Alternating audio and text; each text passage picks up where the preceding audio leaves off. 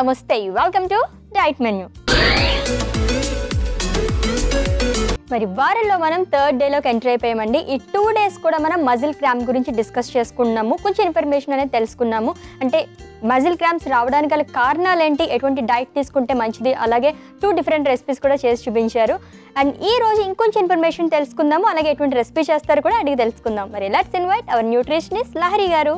Hi Ashwini, welcome. ఎలా ఉన్నారు? Thank you, బాగున్నాను. మీరు ఎలా ఉన్నారు? నేను చాలా బాగున్నాను. సో ఈ వీక్ మొత్తం కూడా మనం మజిల్ క్రాంప్స్ గురించి డిస్కస్ చేసుకుంటున్నాం కదా. సో ఈ 2 days కూడా కొంచెం ఇన్ఫర్మేషన్ అనేది మేము తెలుసుకున్నాము. సో మెగ్నీషియం డెఫిషియన్సీ ఉన్న వాళ్ళు ఎలాంటి ఫుడ్ తీసుకోవాలి, అలాగే నిన్నటి ఎపిసోడ్లో మనం రావడానికి గల కారణాలు ఏంటి అని తెలుసుకున్నాం. సో ఈ రోజు ఇంకొంచెం ఇన్ఫర్మేషన్ చెప్పాలి మీరు మాకు, అలాగే ఏం రెసిపీ చేస్తున్నారు కూడా చెప్పండి. షూర్. ఈరోజు banana and almond milk ice cream అండి. Wow, ice cream. Yes, okay, ice cream చేసుకుందాము. సో ఫస్ట్ ఇది ప్రొసీజర్ స్టార్ట్ చేసుకుందాము, దెన్ మీ క్వశ్చన్స్ ఏమున్నాయో అడిగేసేయండి, ఆన్సర్ చేస్తాను. Banana almond milk ice cream కి కావాల్సిన ఇంగ్రీడియంట్స్ ఏంటో చూద్దాం. Banana almond milk ice cream కి కావాల్సిన పదార్థాలు: గడ్డకట్టిన అరటిపండు ముక్కలు, గడ్డకట్టిన almond milk, chocolate syrup, choco chip, nuts. Banana almond milk ice cream కావాల్సిన ఇంగ్రీడియంట్స్ చూసాం కదండి. మరి తయారీ విధానంలోకి వెళ్ళిపోదాం. సో లహరి గారు, ఫస్ట్ ఏం చేయాలి? ముందు మనము ఇది చాలా ఈజీ అండి. మన ఇంగ్రీడియంట్స్ ఐస్ క్రీమ్కి బ్లెండ్ చేసుకోవాల్సిన ఇంగ్రీడియంట్స్ అన్నీ కూడా ఆల్రెడీ అందులో at least some of the ingredients మనం ఫ్రీజ్ చేసి పెట్టుకుంటాము. ముందు అరటిపండ్లు తీసుకొని కట్ చేసుకొని ఫ్రీజర్లో పెట్టుకోవాలండి. సో పండుగ పెట్టేస్తే తర్వాత కట్ చేసుకోవడానికి, పీల్ చేసి కట్ చేయడానికి కష్టం అవుతుంది. సో ముందే పైన స్కిన్ తీసేసి దాన్ని ముక్కలు చేసుకొని తర్వాత జిప్లాక్ బ్యాగ్లో వేసి ఫ్రీజర్లో పెట్టుకోవచ్చు, ఆర్ ఏదైనా ఎయిర్ టైట్ బాక్స్లో వేసైనా పెట్టేసుకోవచ్చు. అది పెట్టుకున్నాము. అది బ్లెండర్కి యాడ్ చేసుకుందాము. ఇది కొంచెం బ్లెండ్ చేసుకోవాలండి ఫస్ట్.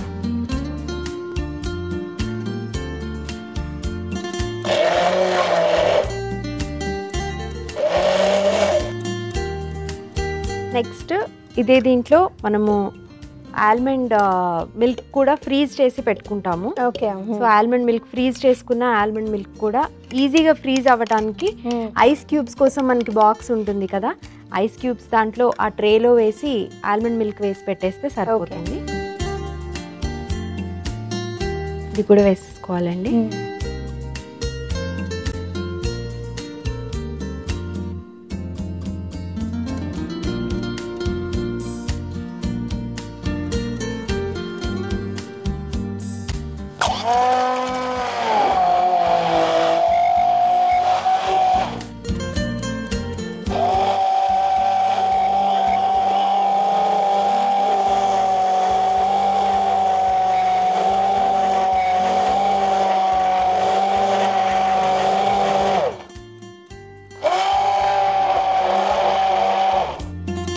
బ్లెండ్ అయిపోయిందండి.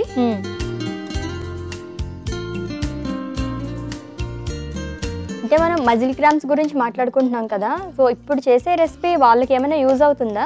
డెఫినెట్లీ అండి. సో మసిల్ క్రాంప్స్ మనకి ఇంతకుముందు ఉన్న రెసిపీస్లో మెగ్నీషియం, కాల్షియం తోటి ఉపయోగం ఉంటుందని, అట్లాగే పొటాషియంతో కూడా చాలా యూజ్ ఉంటుందన్నమాట. బాడీలో ఎలక్ట్రోలైట్స్ ఏమి తగ్గినా కానీ మనకి మసిల్ క్రాంప్స్ వచ్చే ఛాన్స్ ఎక్కువ ఉంటుంది. సో పొటాషియం అనేది మనకి దీంట్లో బనానాలో ఎక్కువగా ఉంటుంది. అట్లాగే ఆల్మండ్స్ కూడా, ఆల్మండ్ మిల్క్ కాబట్టి దాంట్లో మెగ్నీషియం కూడా ఉంటుంది. సో ఈ 2 న్యూట్రియంట్స్ మనకు వస్తాయి కాబట్టి స్పెసిఫిక్గా మసిల్ క్రాంప్స్కి ఇది బాగా ఉపయోగపడుతుంది. బౌల్ తీసుకోండి, ఒకసారి స్కూప్ కూడా తీసుకోండి ఐస్ క్రీమ్కి.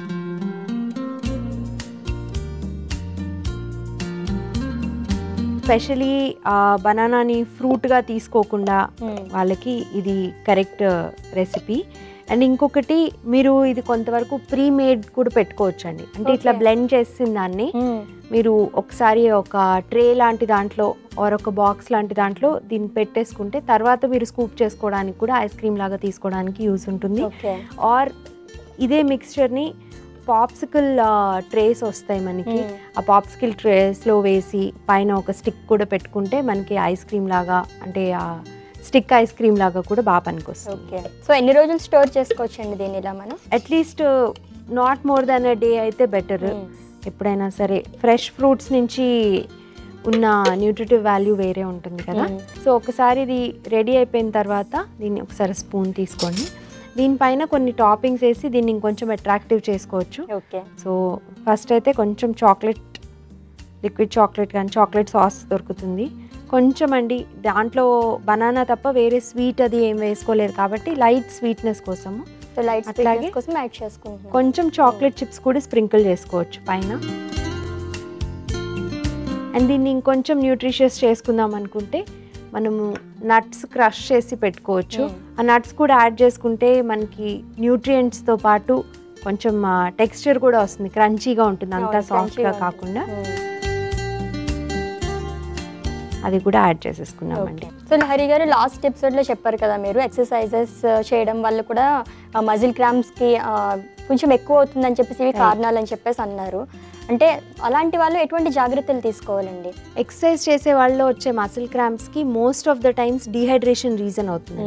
అంటే తీసుకునే ఫుడ్లో కానీ వేరే ఏ రకంగా కానీ వాటర్ ఇంటేక్ కరెక్ట్గా లేకపోతే కనుక ఈ మసిల్ క్రాంప్స్ రావడానికి అవకాశం ఎక్కువగా ఉంటుంది. సో వాటర్ ఇంటేక్ కరెక్ట్ చేసుకోవాలి. అండ్ సెకండ్ వచ్చి ఎక్కువ ఎక్సర్సైజ్ చేసేటప్పుడు మన ఎలక్ట్రోలైట్ ఇంటేక్, అంటే సోడియం కానీ పొటాషియం కానీ, అంటే స్వెట్టింగ్లో కూడా కొంతవరకు లాస్ ఉంటుంది. అట్లాగే ఎక్సర్సైజెస్ చేసేటప్పుడు కూడా ఈ న్యూట్రియంట్స్ కొంచెం ఎక్కువ యూజ్ అవుతాయి బాడీలో. సో మనకి ఆ షార్టేజ్, ఎలక్ట్రోలైట్ షార్టేజ్ వచ్చినా కానీ ఎక్సర్సైజ్ రిలేటెడ్ మసిల్ క్రాంప్స్ కొంచెం ఎక్కువ అవుతాయి. సో ఎలక్ట్రోలైట్ షార్టేజ్ లేకుండా చూసుకోవాలంటే స్పెషలీ మనకి మెగ్నీషియం, కాల్షియం అట్లాగే పొటాషియం ఉన్న ఫుడ్స్, కొంచెం ఆ ఫుడ్స్ రిచ్ ఉన్న ఫుడ్స్ మనం ప్రీ ఎక్సర్సైజ్ తీసుకుంటే కూడా ఉపయోగం ఉంటుంది. సో అంటే మజిల్ క్రాంప్స్ అనేవి అన్ని ఏజ్ గ్రూప్ వాళ్ళకి వస్తుందన్నారు కదా, చిన్నపిల్లల నుంచి పెద్దవాళ్ళ వరకు. అండ్ వాళ్ళలో కూడా డిఫరెంట్ రీజన్స్ ఉంటాయని చెప్పేసి అన్నారు. సో చిన్నపిల్లల్లో ఏ కారణాల వల్ల వస్తాయండి? చిన్నపిల్లల్లో చాలా వరకు డీహైడ్రేషన్తో వస్తాయండి. పిల్లలు ఎక్కువసార్లు వాటర్ తాగడం మర్చిపోతుంటారు, లేకపోతే ఆటల్లో పడి ఇగ్నోర్ చేస్తూ ఉంటారు, లేదా ఒక్కొక్కసారి వాళ్ళకి దాహము మనం వెళ్ళి వాటర్ తాగాలి అనే కూడా ఉండదు ఒక్కొక్కసారి. సో ఈ రీజన్స్ మూలాన స్పెసిఫిక్గా విటమిన్ మినరల్ డెఫిషియన్సీ కంటే కూడా డీహైడ్రేషన్తో వచ్చే మసిల్ క్రాంప్స్ ఎక్కువ ఉంటాయి పిల్లలకి. సో అది అవాయిడ్ చేయాలంటే వాటర్ ఇంటేక్ కరెక్ట్గా ఉందో లేదో కొంచెం మానిటర్ చేసుకోవాలి. అలాగే మనము ఈరోజు చేసుకున్న డిష్ లాంటివి ఏంటంటే ఐస్ క్రీమ్ లాంటివి తినమంటే ఎప్పుడైనా తినేస్తారు. సో దాంట్లో కూడా it's just frozen water.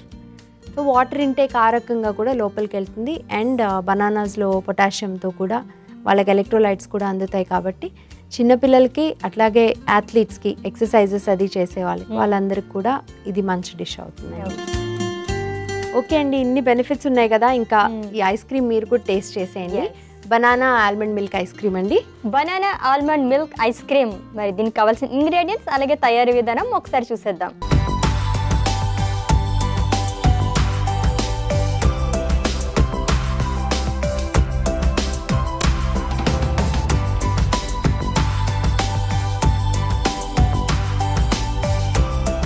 Banana almond milk ice క్రీమ్కి కావలసిన పదార్థాలు: గడ్డకట్టిన అరటిపండు ముక్కలు, గడ్డకట్టిన almond milk, chocolate syrup, choco chip, nuts.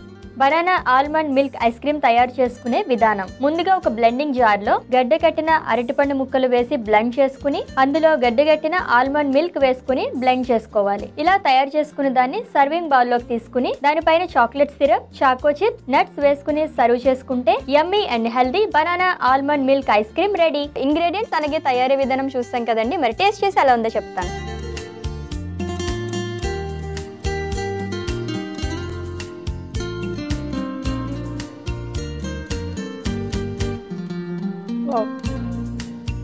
Banana అలాగే నట్స్ అవి తగులుతున్నాయి అండ్ చాకో చిప్స్ కూడా వేశారు కదా, చాలా చాలా డెలిషియస్గా ఉందండి, సూపర్బ్ అనమాట. సో మజిల్ క్రాంప్స్తో బాధపడే వాళ్ళకి ఇంత మంచి డిష్ ప్రిపేర్ చేసి చూపించారు లహరి గారు ఈరోజు అయితే. సో దీంట్లో మనకి పొటాషియం అలాగే కాల్షియం రెండు కూడా ఉన్నాయండి. సో హ్యాపీగా ఏమాత్రం ఆలోచించకుండా తినేయచ్చు. అంటే ఐస్ క్రీమ్ కదా అని చాలామంది ఆలోచిస్తూ ఉంటారు. సో అలాంటివన్నీ పక్కన పెట్టేసి మనం వీక్లీ వన్స్ అంటే చిన్నపిల్లలు చాలామంది లైక్ చేయరు బనానా. సో ఈ విధంగా మనం డిఫరెంట్గా చేస్తే కనుక తినచ్చు.